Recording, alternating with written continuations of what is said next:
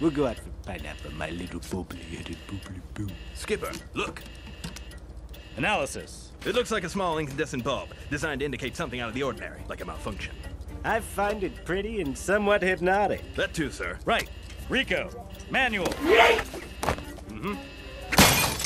Problemo solved. Sir, we may be out of fuel. What makes you think that? We've lost engine 1. And engine 2 is no longer on fire. Buckle up, boys. Don't look, doll. This might get hairy. Attention! This is your captain speaking. I've got good news and bad news. The good news is we'll be landing immediately. The bad news is we're crash landing. When it comes to air travel, we know you have no choice whatsoever. But thanks again for choosing Air Penguin.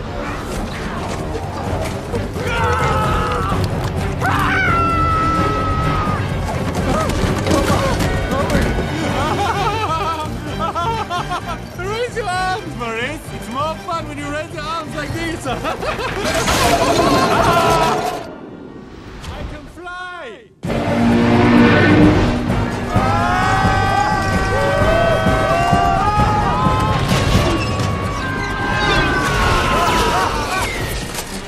My goodness, doll, you're shaking like a leaf. Rico, you've had your fun. Pull up.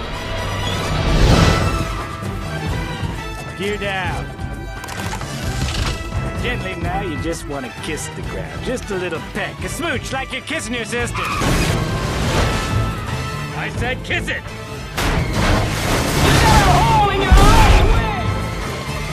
Now just a little break.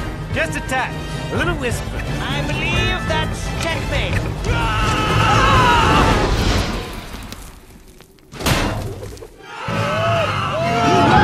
Commence emergency landing procedure. Flaps up. Deploy.